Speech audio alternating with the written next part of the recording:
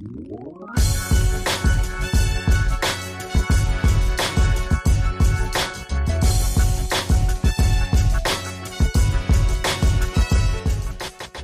this is Artie Cabral. This is Sarah Nofke. This is Stefan Boltz.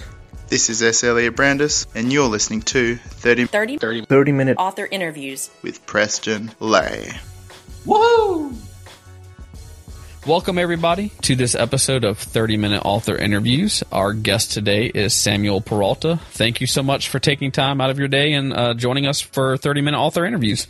Thanks for inviting me, Preston. I'm really looking forward to this. Yeah, me too. I've been really excited since I marked it on the calendar. So we're starting something new with the podcast.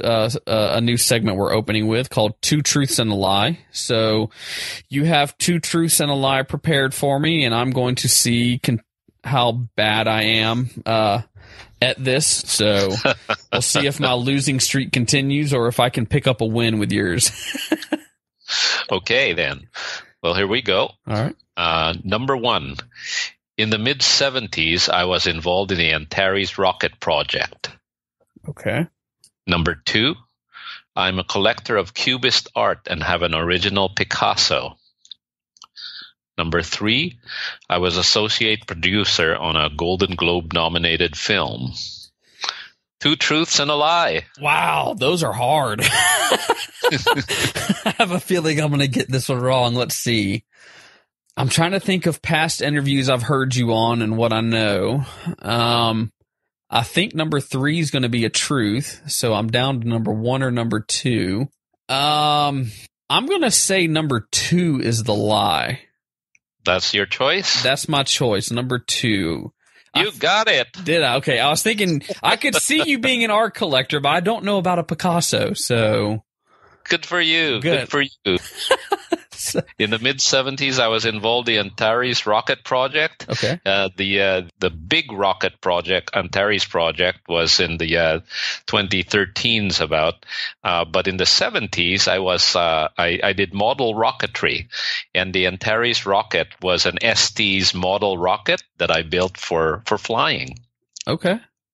The Golden Globe nominated film that I was an associate producer on was The Fencer, and it was nominated for Best Foreign Film. It was also shortlisted for an Oscar. It didn't win either of them, but it was nevertheless a thrill to be involved with that. And I do get involved a lot with independent film. I started out on Kickstarters, but then as my Rolodex started getting bigger and people started to know me, I started to get invitations to help on films on my own. So that's become another aspect of me wanting to help creatives make their visions come true. So I derive a lot of satisfaction in that, actually. That's interesting.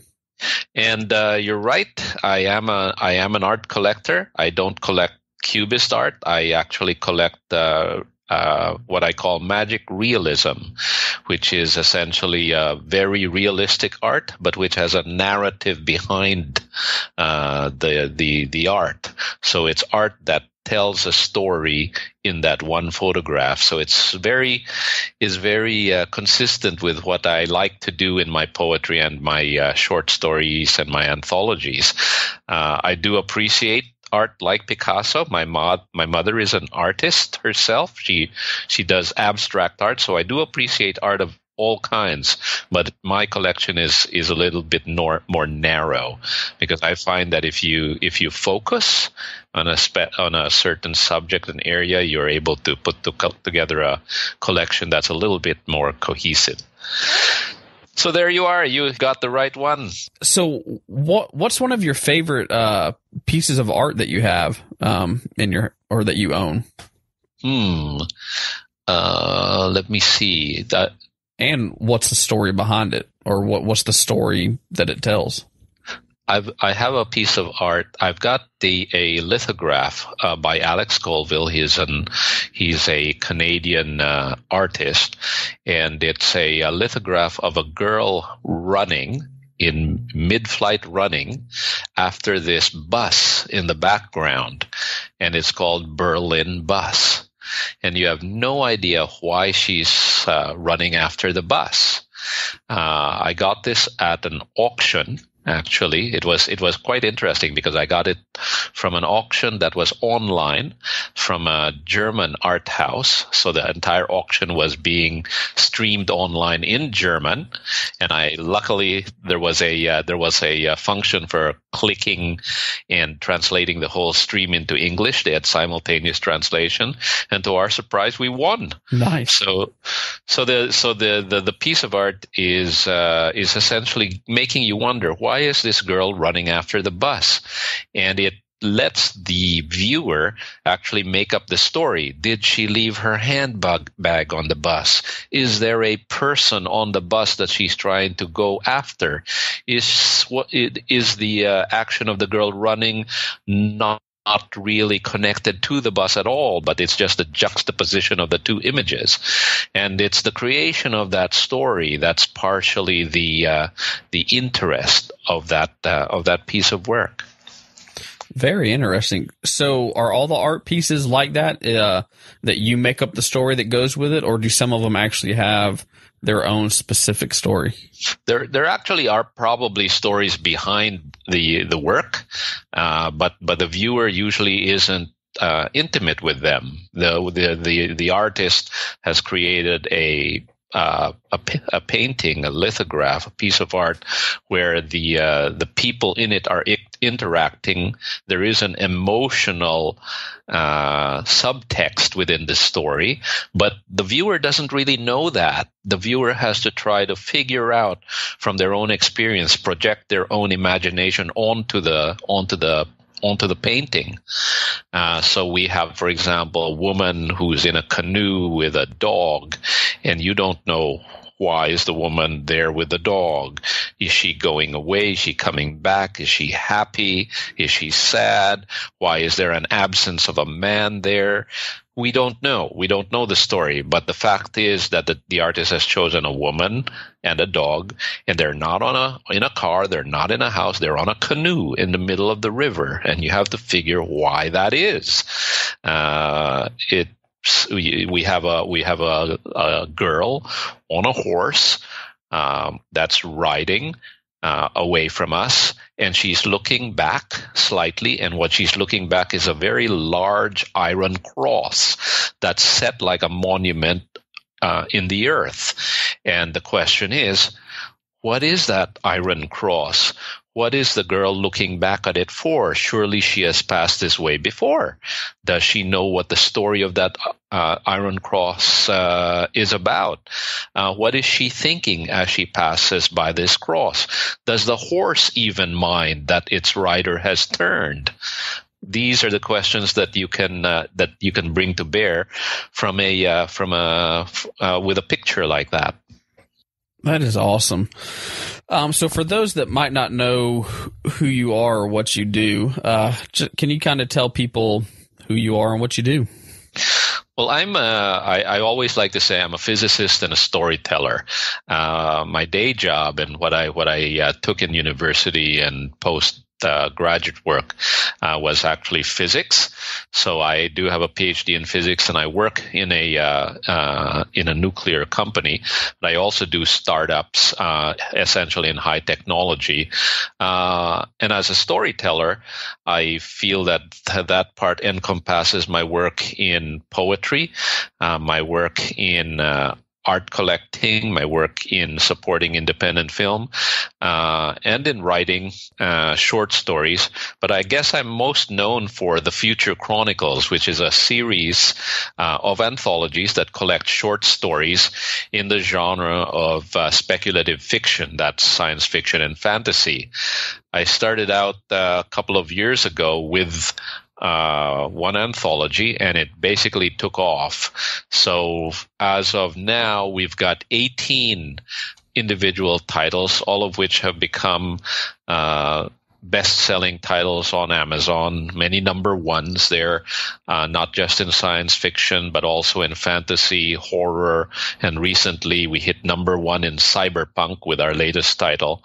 And some of them have gone on to become the top 10 in all over Amazon, not just in science fiction, but in the general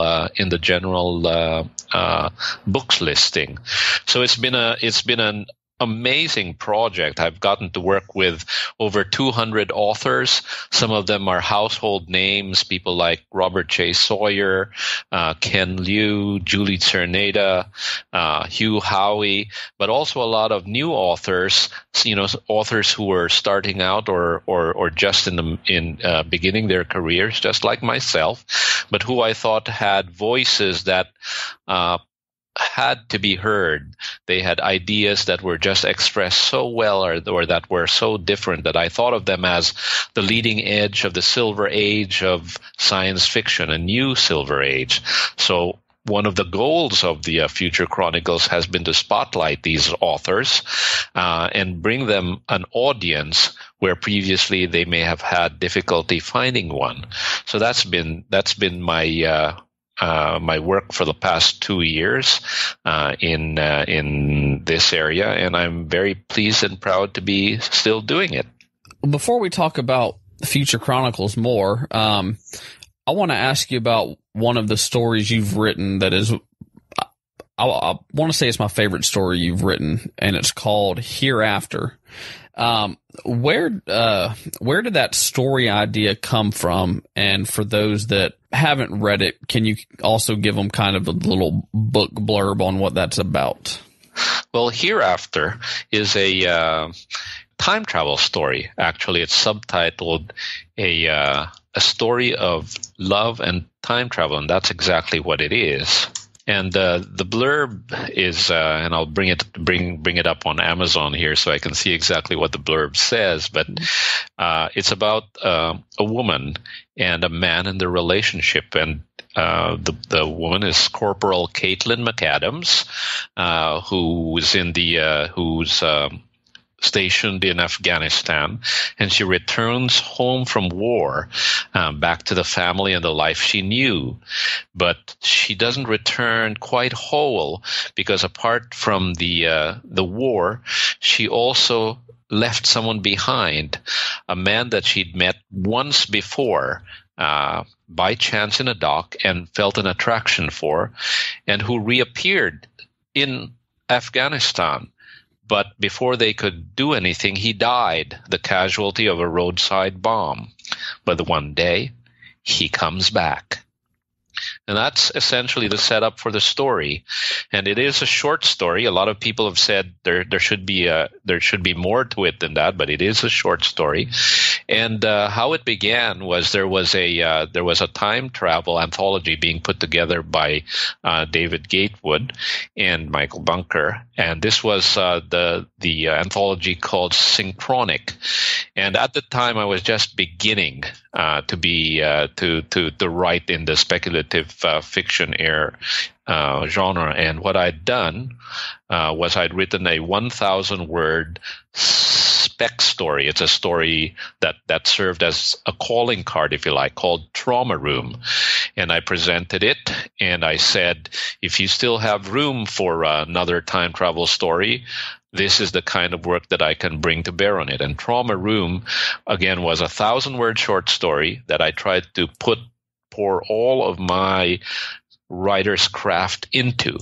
It eventually got placed in another anthology, but what happened was, on the strength of that spec story, I was commissioned to do a story for this anthology, Synchronic. So I began a story, and the story that I began was a time travel story that began as something I called the Hereafter War. And I may one day write that story, but the Hereafter War was a story about war. it focused on war, and what would happen was that in the future, my concept was in the future, the armies were so depleted that they had to find soldiers from another era. So they were bringing soldiers into the future to fight that war, and they were taking them from the wars that already existed in the past, including Afghanistan. And that was the basis of the time travel story that I was writing. And it just was not working. It just wasn't working for one reason or another. And then, but there was one character in there, whose story was interesting. It was Corporal Caitlin McAdams, and she basically, the character, turned to me and said, tell my story, work on my story. So I took her and I eventually wrote the story around this very strong character. And that was what turned out into Hereafter. It was no longer a war story, although there were aspects of war in it, but it became a love story. And that is, like I said, that's probably one of my favorite short stories you've written. So if you haven't checked it out, you need to go definitely check that one out.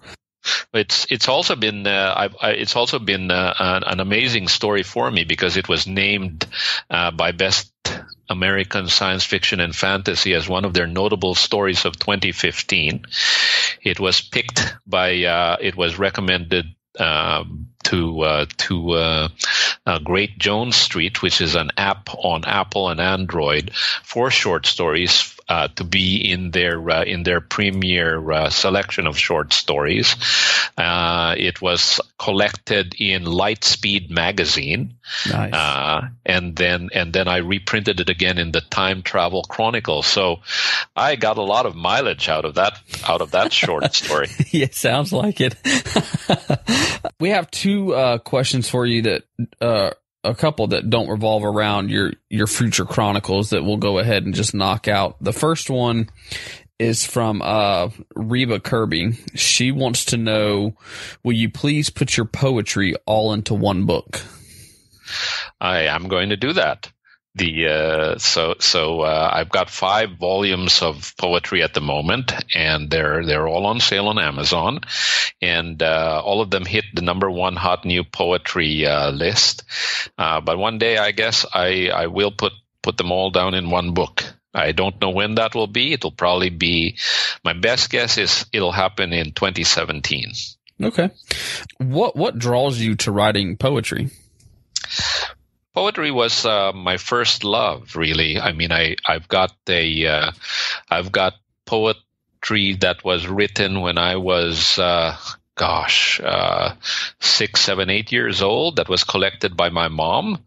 When I first started writing, I began writing. I loved rhymes, so all of that poetry in the early years was rhyming poetry, and up to now I still do love structure in terms of sonnets and rhyme and meter, and it just feels very natural to me because I've been writing it for so long. It's also a chance to hone your craft and be able to distill your words into your feelings and thoughts and narrative in as few words as possible.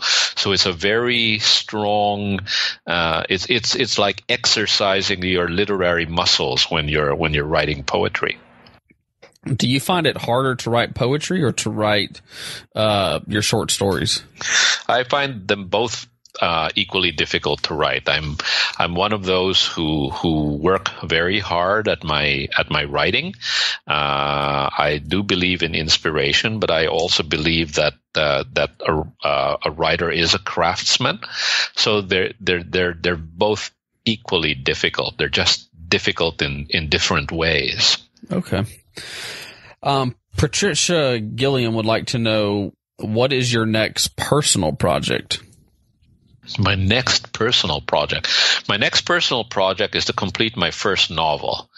I've been saying this for the last how many years, and I've never hit it yet. So I've got a chance to now.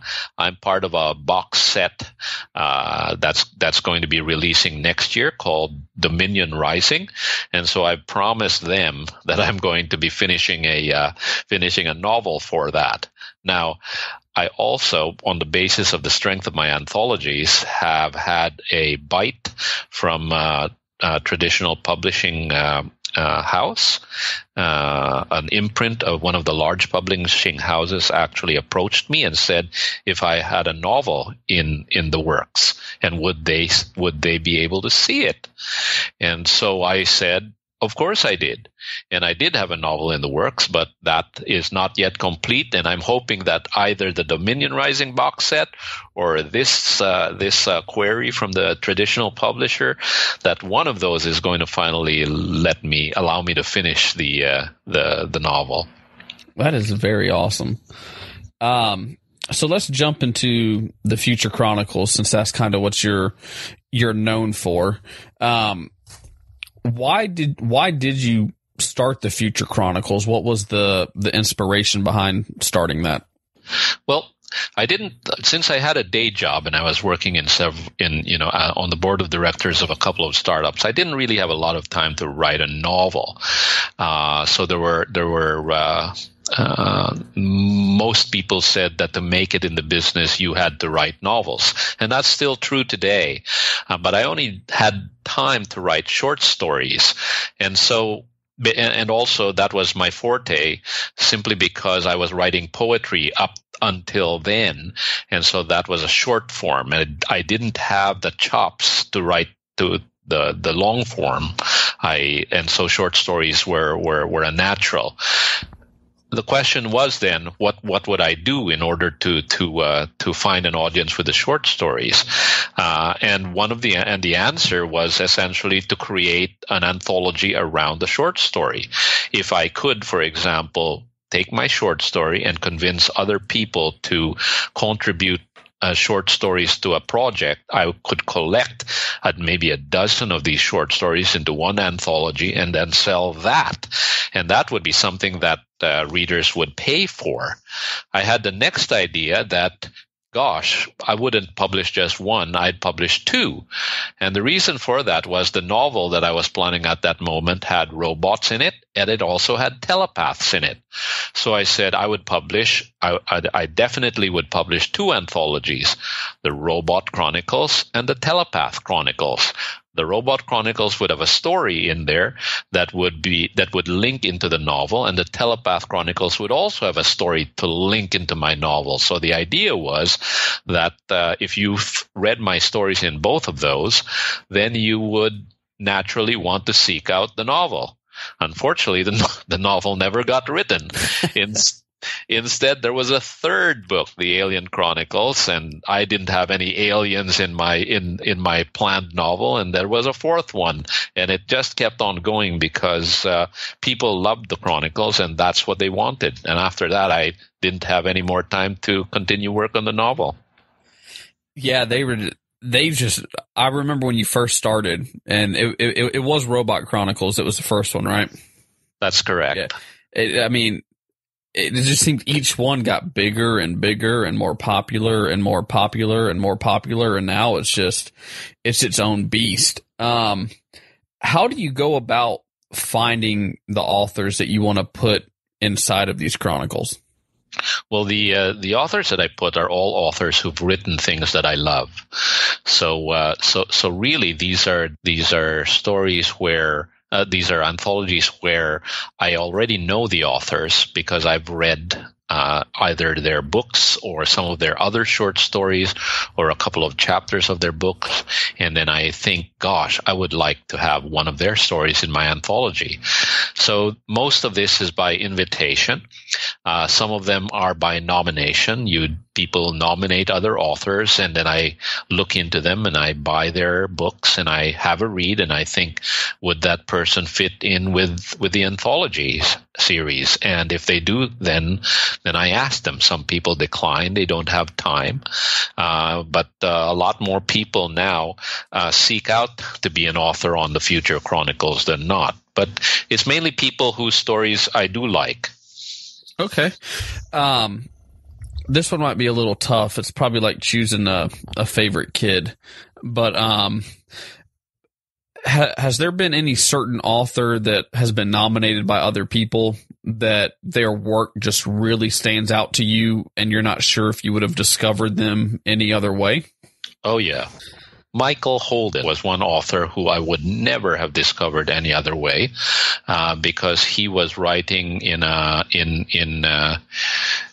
was writing about real history, and he was nominated by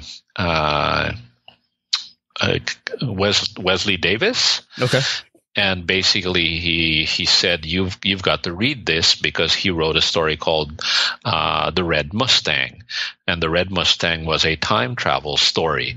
Now, I would never have come across Michael Holden. Unfortunately, he's not a science fiction writer. And so I agonize over whether I should include him in, because I like to include authors who already have who have a body of work, so that if a reader likes that story, likes the author's style, then they can move on to other works that he's written. And Michael Holden only had work in other genres, but the Red Mustang, the story was so good that I thought, I cannot pass this up. I have to include it in the book, and so I did. And without that nomination, I would never have stumbled across him. Most of the other authors I probably would have stumbled over because they were already writing in the speculative fiction genre. So although there are people who are relatively unknown but who are really good, I probably would have stumbled across them sooner or later. Gotcha. Yeah. Wesley Davis, as you said, he was in the Robot Chronicles and did Empathy for Andrew. And that is probably one of my favorite short stories that has been put out in any of your chronicles. It still to this day sticks out to me. He is an excellent writer, although he's now focusing, I think, on script writing. Yeah, he just got done doing a big project with another guy. I had him on That's right. podcast earlier, and it's kind of the American Revolution in space. So they just got done releasing that. So I think they're seeing how well that one goes. So yeah, great story if they haven't checked that one out either. Drew Avery would like to know, and this might be another tough one for you, which Future Chronicle title is your favorite? That's an easy one, actually. Oh, really? Yeah.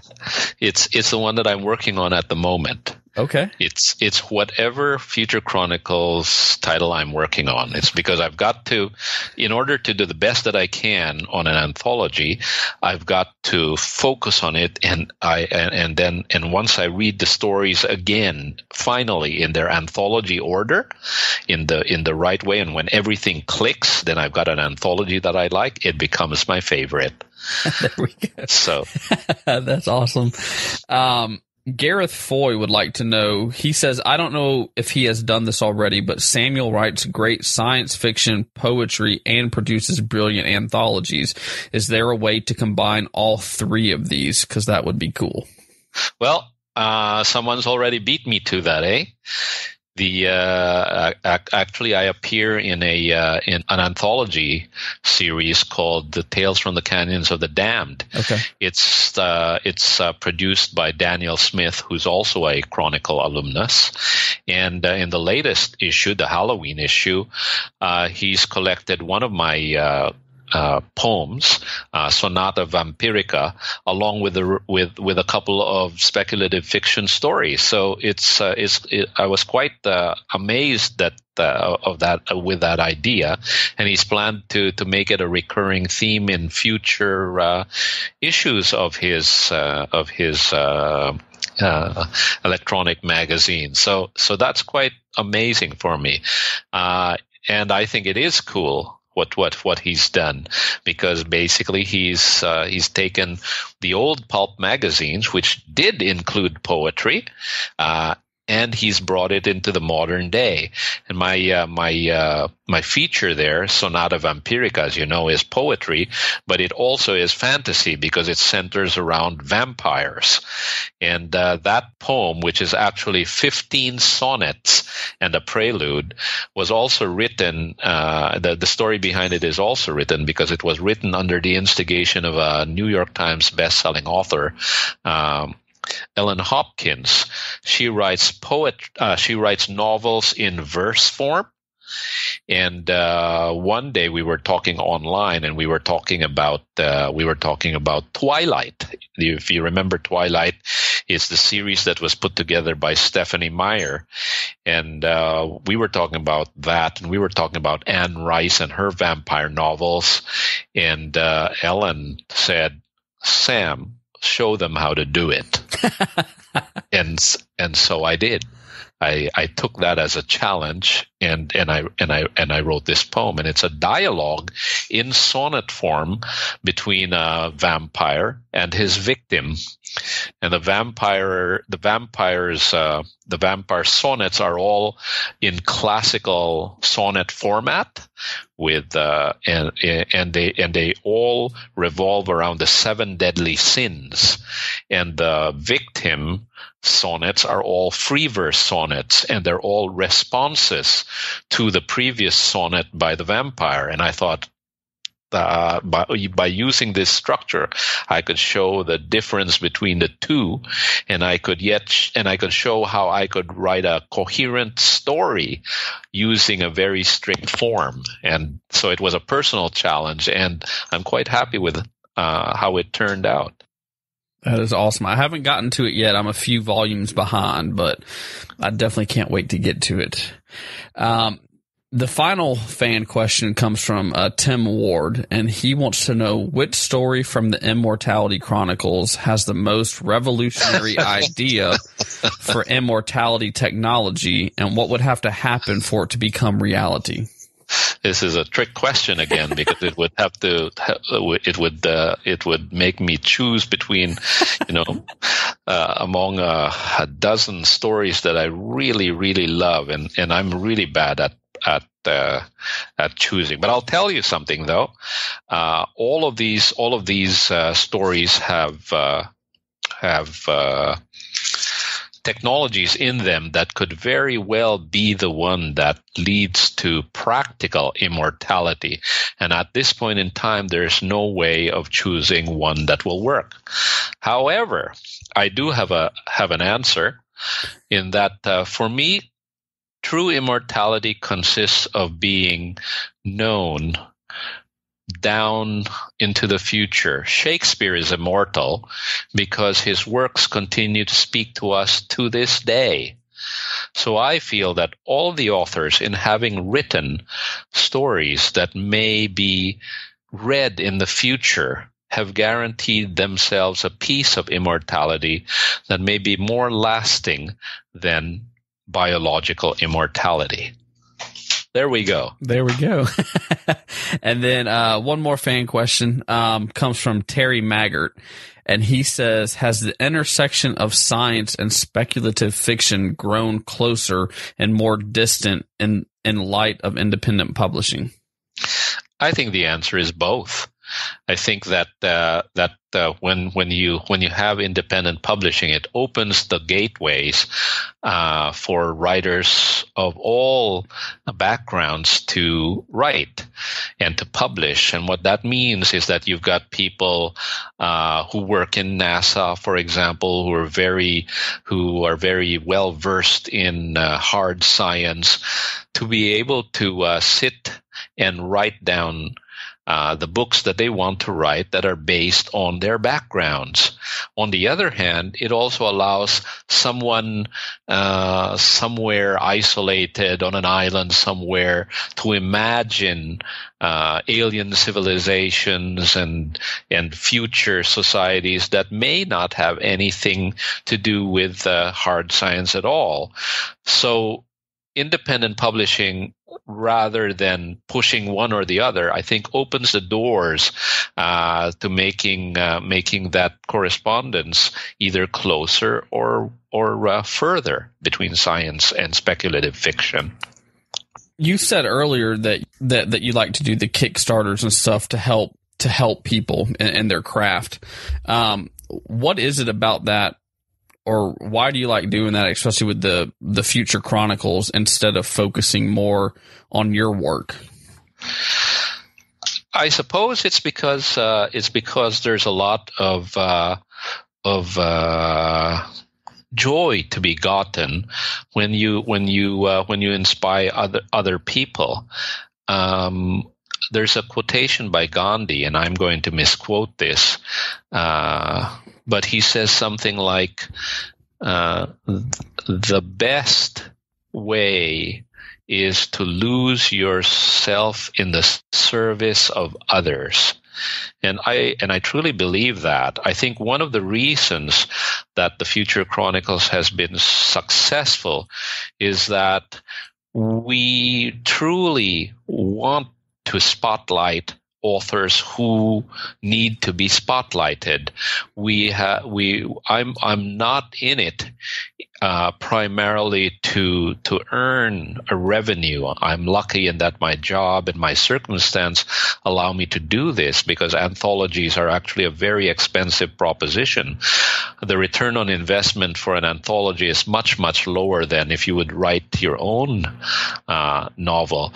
But the joy of seeing a writer have their story published and getting their first paycheck, and then celebrating with their families upon getting their paycheck, and knowing that their story, what they'd written, was good enough for someone, that someone other than their wife or mother or father or brother told them that their writing was good. That's incomparable. You cannot put a price on that. And it's the same way with the filmmakers that I help out on Indiegogo or Kickstarter or independently. Essentially, what I'm telling them when I contribute to them is, I believe in you. There is somebody who believes in you, and I may be one of 50 or 100 or 10 or whatever, but at least I'm part of that voice telling them, I believe in you. You do great work. Go. And so that's one of the things I say. You need to make your light shine, because you have a gift that may be given you by God, and you have an obligation to let that light shine into the world. The other thing that I tell people is, pay it forward. Because if I've helped you in some way, don't worry about paying it back to me. Pay it forward. So I look at it as a multiplier. If I can help 200 people, we've got 200 authors in the who are actively writing or have written in the Future Chronicles. And if I can help 100 filmmakers and each one of them pays it forward, then gosh, just think about the good that we can do in the world. Which one of your Future Chronicle titles has been the best seller to date? What's been the one that sold the best? Right now, the big seller is the Future Chronicles Special Edition. Okay. That is the one that has been very, very successful. And one of the reasons may be that people view it as a sampler of everything that's to come, because it does sample from different Future Chronicles. So that has been quite popular. of the themed ones, the two most popular ones are the AI Chronicles and the Alien Chronicles. Those ones have really been very successful, and they probably it's probably because they outline the two of the big themes of modern science fiction: aliens and AI. There's a lot of interest in that, and so they're very well received. What's next for the Future Chronicles? What's coming up next? Well, we've got over a dozen titles that are planned, but the one that's coming up next is a title that's called the Jurassic Chronicles. And the Jurassic Chronicles, as you may guess, is a title that's centered around the time when dinosaurs ruled the earth. It won't strictly be the Jurassic period, but it's going to have that sense. So I'm very excited about that. I've got Victor Milan on that one. He's written The Dinosaur Lords, which is out in bookshelves right now, which George R.R. Martin has himself said is an amazing blend of the Game of Thrones and Jurassic Park. I've got Shannon Maguire on that as well. I've got there's a whole slew of USA Today best-selling authors on it, and definitely some new authors that I think that people are going to enjoy. That's what's coming up immediately after. And right after that, I'm going to be releasing the Illustrated Robot, which is a return to the roots, if you like, of the Robot Chronicles, except that it takes its inspiration a little bit from Ray Bradbury's The Illustrated Man. There will be a narrative that links all of the stories together, and there will be some illustrations in it as well. So those are the two immediate ones that are coming out, and I'm excited about them, as well as some of the other dozen that I've already got planned. I was going to ask you when the illustrated one was coming out, because I know it's been worked on for a while. So it's right after Jurassic. That's the plan. Sounds good. You've almost been releasing almost one per month. Do you plan on keeping that schedule? With the Future Chronicles?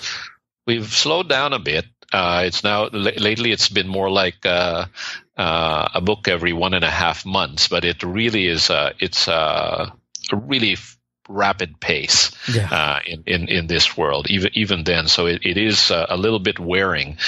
As I reach the end of the 12 that are planned, I plan to be slowing down a lot, and that's for practical reasons. I do want to get my teeth into finishing my novels and jumpstart my career as a novelist. There are a lot of ideas in my head that I haven't written down and I'd like to get to, and I need to find the time to do that. And the only way to do that is to essentially slow down the Chronicles output. Gotcha. And you have also, with still kind of in the same world, you've done alt chronicles. You featured stories in other authors' worlds like Legacy Fleet. I know there's a Hugh Howey one coming up. What other worlds are y'all looking at maybe exploring in these Chronicle world stories?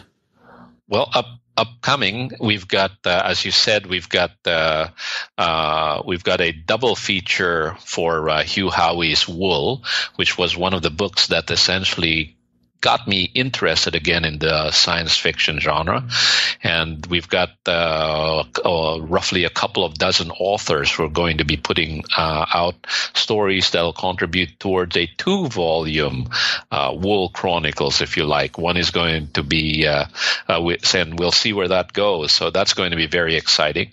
Before that, I have Chronicle Worlds Halfway Home, which is actually going to be in another of Hugh Howey's worlds, the world of Halfway Home. We've got Fae Guard, which is the second world from USA Today best-selling author Anthea Sharp. I've got a couple of more titles in the Legacy Fleet world that was pioneered by Nick Webb. Next one coming up is Legacy Warrior, and the next one will be Swarm War. And I've got Drifting Isle, which is another open source world, very much like the Paradisi open source world that was the genesis of Chronicle Worlds Paradisi. So well, I'm just rolling that off, and I'm getting exhausted just thinking about it. But B Movie is another one that's coming up. That's a collaboration between myself and Artie Cabrera, and the latest one that I announced is Chronicle Worlds Tales of Dystopia.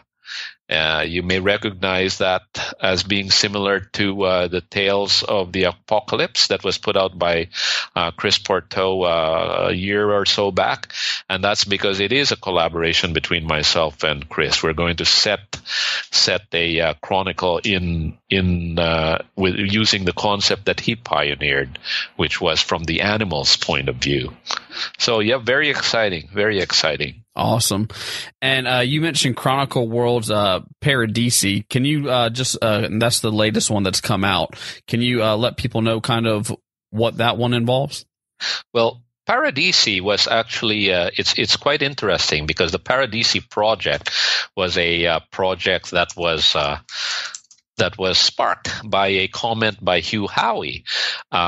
What would happen if a shared world spawned a dozen novels by authors all at the same time? So a few authors got together and created this world, and they released a set of novels, about a half dozen of them or so, a few months ago, which I thought, wow, that's a very interesting concept.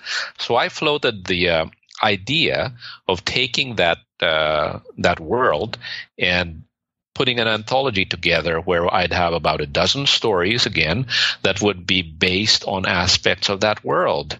That world is, so that open source world looks to a time when in the 21st century, several families escape an Earth that has been devastated, and they colonize a world they call New Eden, which is an Earth-like world in the Paradisi system, which is where the Paradisi name comes from. Unfortunately, the world they claim for their own is already inhabited by a species, although looking very human, possess abilities that are very different from humans. So it's an interesting concept, and that has just come out, and that recently hit number one on the best-selling science fiction anthologies list on Amazon, as well as number one in Cyberpunk. So we're very proud of that. Very nice. Well, here at the Legendarium, we like to end each episode in a segment that we call the Legendary Ending.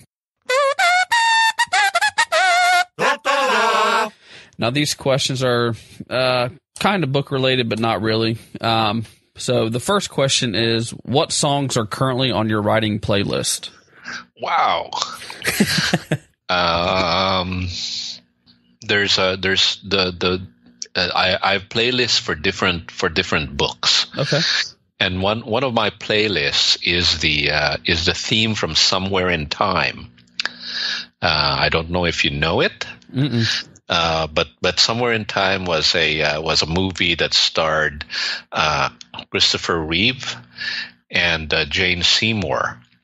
And if you haven't watched the movie, you'd love it. Actually, it's a date movie, so watch it with your wife. Bring a lot of Kleenex. Okay. But it is one of the inspirations for Hereafter. And so I play that theme song when I want to get into the mood to begin writing the novel that might be based on Hereafter. That's one of the things on my playlist. And then I have a theme song. I can't remember the name of it now, but it comes from Conan the Barbarian. Mm-hmm. Conan the Barbarian is a 90s movie that starred Arnold Schwarzenegger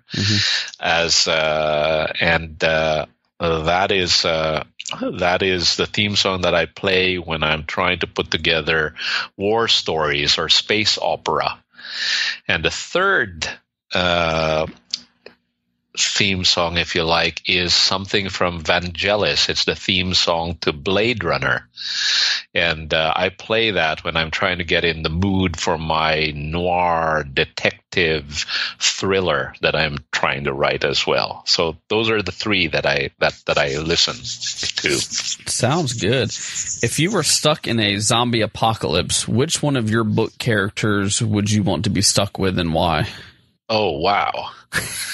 I don't have a lot of characters because I've only written short stories. But I'd like to be with Sparrow from Faster, Okay. Because she is fast, as you can know. So she would be someone to have your back in that kind of a situation. Although it might be difficult because her speed is. I don't know if you've read Faster.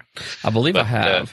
But her power is based on the fact that she can read people's minds and then act faster than the thought can reach the muscles of the person doing the action. She can react much faster than that. The problem, I guess, in a zombie apocalypse is they don't have minds, do they? Right. That's true. Gosh. So I guess I'm screwed. Now, if you could be stuck in a zombie apocalypse with any character from any media source, comics, books, movies, whatever, who would you pick and why? Oh, that's different. Thanks. I'll take Superman. Take Superman. There we go. He'll circle the world and make time go backwards until the time when there is no zombie apocalypse. There we go. That works. If you had a time machine, where would you travel and why? That's interesting. I've thought about that a bit, and sometimes you think maybe I'll go back to my boyhood when things were so ideal, and maybe I'd go to the future. I'd check out to see how I was doing, or maybe I'd travel to the past to see a loved one that I missed. But to tell you the truth, I think if I had a time machine and I had the power to go back through time or forward through time, I wouldn't. I'm pretty happy where I am right now. There you go. I think you're the second person to say that, so it's a rare answer to get. I'm going to ask you one I haven't asked an author in a while. If you could pick one genre to read for the rest of your life, what genre would you read and why? Oh, wow. Just one? Just one. Well, I'll say speculative fiction then, because that covers science fiction and fantasy, and it covers a whole lot of other things as well. So can I do that? That works. That works. That works. And if you could have one superpower, what would it be and why? That's tough. That is a tough one if you're thinking about things seriously. With all the events that are happening in the world right now, maybe to turn back time. Okay. And I don't know what to, but perhaps that. Okay. And then the question we're kind of famous for here: a penguin walks through that door right now wearing a sombrero. What does he say, and why is he here? The penguin. Admiral Peralta, your starship, the Millennium Penguin. She is ready for launch. Sounds good. And before we leave, do you have any advice, whether it be for writing or for life, that you would like to share with our listeners? Well, I like to think that the best is still to come. But the message I like to give is you have a light. Let your light shine and pay it forward. Sounds good. Where can our listeners go if they want to learn more about you or your stories or the Future Chronicles? Well, the best way right now, because I've never had the time to set my author website right, is to go to Amazon, search for Samuel Peralta, and there I am. Best list it link to me, link to the books, and you can discover a whole world of other authors through my work. There we go. Well, we will put links to that in the show notes over at legendarium.com. Great. Thank you so much for taking time out of your day and doing 30-minute author interviews. We appreciate it. Well, thank you very much, Preston. It's been a pleasure. You tripped me up on a couple of things, but that it was enjoyable. Thank you very much. Thank you. Well, guys, that's all the time we've got for this episode. Thank you so much for tuning in and listening to 30-minute author interviews. We hope you come back next Wednesday and every Wednesday for a brand new episode. How would you like to win an ebook copy of any of the Future Chronicle titles? Head on over to legendarium.com and check out the show notes, because Samuel Peralta is giving 18 people that chance. And one of the 18 people will win a signed copy of the Future Chronicles Special Edition. Good luck, everybody. And until next time, remember to stay legendary.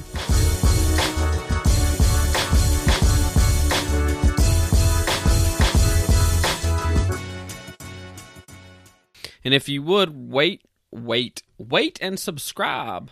It weighs about 250.